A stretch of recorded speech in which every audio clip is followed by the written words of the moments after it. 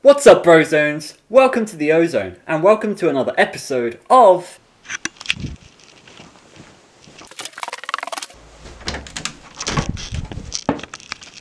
Fazloo. Today we're going to be talking about something very exciting, and that's the next book in the Fazbear Fright series that is dropping this Tuesday, the 6th of July. The book is called The Puppet Carver, and I have a lot of predictions on what these stories could be about, what these stories could imply, and how these stories could fit into the conclusion of the Stitch Wraith story. Gumdrop Angel has set the bar really high for the rest of the Fazbear Fright books, and it's going to be difficult for the Puppet Carver to top all of those stories. However, I have actually been spoiled with a minor detail in one of these stories that I will be talking about in the end, just in case you don't want spoilers.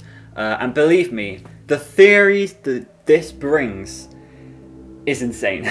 Speaking of insane, you must be completely insane to not subscribe to me. Imagine watching like 5 of my videos, enjoying them, and not subscribing. Couldn't be you. Guys, I say this every day, we're 200 subscribers away from 10,000. Oh my god, that's amazing. Just remember, if you do enjoy this video, the subscribe button is right there, and you can always unsubscribe at any time. One reason you might want to subscribe is because the minute the Puppet Carver comes out, I am going to be creating audiobooks on all of the stories with the words on the screen so you can read along with me. So you won't want to miss out on that opportunity. That rhymed. Speaking of opportunities, it's a good time to talk a little about the description of each story. We're going to leave the first story until last because I have a little bit more to talk about with that one. But the second story is called Jump for Tickets. And already with the title, I'm assuming this one is going to be extremely messed up. So let's read the description. Frustrated by an unfair arcade game, Colton throws himself into re-engineering the device at any cost. So this is interesting to me. The unfair arcade game is clearly going to be one where you jump loads, or you jump on a beat, or you have to jump over hurdles or something.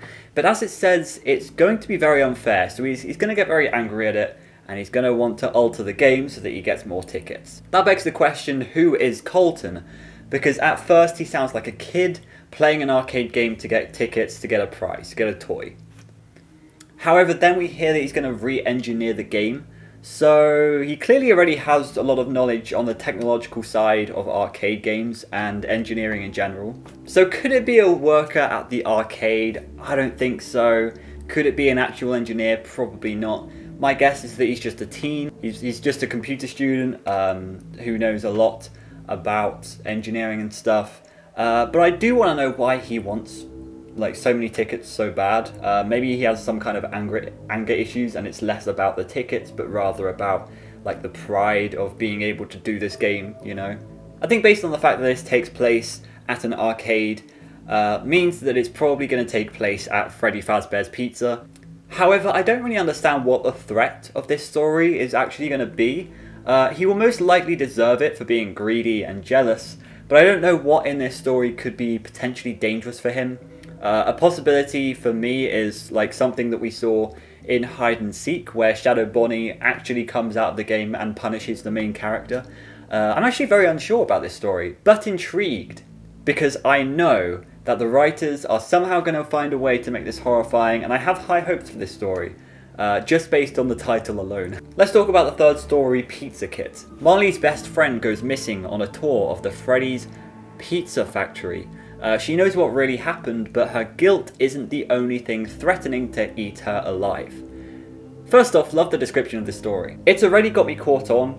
For some weird reason, this already reminds me a lot of Michael Afton. The reason is because just like Marley's friend goes missing, Michael's sister goes missing. And imagine what he was thinking when his sister just went completely missing, and on the same day the Circus Pizza World thing shut. It's also the fact that he goes down to the sister location and knows what actually happened to his sister Elizabeth with baby. I don't know, I feel like there's a small parallel there. Not much, I guess. The other thing I like is the line, "Her guilt isn't the only thing threatening to eat her alive." I reckon Michael probably felt guilty after both his brother and his sister's death. So I'm going to watch out for some Michael parallels in this story, and I think you should too. Also because Marley sounds like she's going to be the hero in the story, much like Michael fighting against his father. For some reason, I'm also getting big vibes off of this story that it's going to have some gore, or a really gory ending, just to finish off the book. Just a little cherry on top. The question I have is, what is going to be the thing that is trying to eat her alive? Much like the first story, what's going to be the threat? I genuinely can't think of an animatronic that this would apply to. So I'm guessing it's just some random animatronic. Something that would be a cool concept for me would be the Threadles. Mainly because we haven't had a story about them yet, and I think that could be quite interesting. Why would they be in a pizza factory? God knows. I don't know, but it's a cool idea. Threadles in a story. Another big lore point in the story is going to be Marley's friend suddenly going missing. How's that going to happen? Will it be some kind of Afton formation? Is it going to be the animatronic, or is she just literally going to wander off and go missing somewhere? Either way, Marley knows what happened. Marley knows about it, so she must have been able to see her get captured or taken or whatever. I love how they're doing tours at a pizza factory as well. I would go. Maybe it's a method of capturing children by using the scent of pizza, warm crusty pizza in the factory, and then snatching the kids away when everyone's distracted. I just think that's a funny thing, you know, pizza factory tour. Let's quickly touch on the Stitch race, because last time we ended on a little bit of a cliffhanger. Personally, I think the scraping noise animatronic is going to be Julius from the Breaking Wheel, as that story doesn't really have any connections to the main story yet. It also sounds a lot like Mangle, which I assume is paralleled by Julius. Why is he going to be a significant character to Jake's story? I don't have a clue, actually. I don't know. It's somewhat clear that Jake has positive emotions rather than Andrew's bad agony, so that is, I guess that's able to, like, reverse the effects of agony. I don't know. Maybe Julius can be cured in some way and they work together or something. I have no idea. In terms of Larson, he's got a ball with blood on it. He's going to track the DNA of the blood. He's going to probably find out it's Oswald, and somehow Oswald is going to be able to help him on his quest. Once again, I have absolutely no idea how any of this is going to end, which is good, because it leaves me with more of a surprise when I read it. Now, the final story I want to talk about is going to be the Puppet Carver, the first story in this book. So the description is, desperate to keep his kiddie pizzeria from bankruptcy, Jack lets his animatronics tech pitch him a new invention that might just give him some perspective. Clearly the new invention is going to be a puppet carver of some sorts. I'd imagine by the book cover you could combine some wood with something else, which we're going to be talking about in a minute, and then it will become an alive puppet. I'd imagine the puppets are going to turn on their creator and they're going to be evil. If you look on the cover, actually, I have noticed that the one in the centre has a top hat like Freddy, the one on the right has a red bow tie like Bonnie, and the one on the left just looks a lot like Susie in general. It's clear that this is a parallel to the missing children, which is a huge lore point that we should not ignore while reading this. What it will mean, I don't know. Maybe the puppets are made of the souls of the missing children, but I have a better theory. And it's at this point I'm going to warn you that there is going to be one minor spoiler for this story. So if you want to stay completely spoiler free, then click away now. Thank you so much for watching. I was spoiled this from my Discord server, actually, unfortunately. I wish I wasn't, because it's kind of a big reveal that I wish I first got while I was reading. But it's become apparent that Fazgoo is going to be making a return in this story.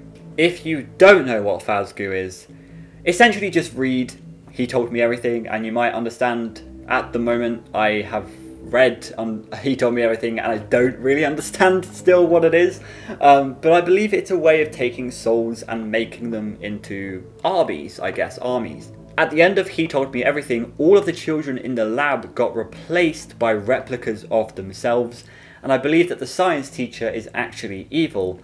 In this story we have a similar plot. The creator of the Puppet Carver is going to be the evil one in this story, and he is going to get souls and Fazgoo and make them into puppets. That's just my theory. I don't know what reason this will be for, but I believe it's going to introduce the fact that Fazgoo is important to us.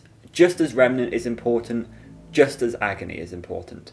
So what do you think? Guys, no spoilers in the comments. No spoilers if you have read the full thing. The book is coming out on Tuesday? Oh god. My audiobooks are going to be coming out on the same week. Hopefully I'll get them all out in that week. I'm so excited. I'm so excited for it. So thank you so much for watching. Remember to subscribe if you enjoyed, and tell me your thoughts below. I would love to hear them. So yeah, I will see you on Tuesday. Goodbye.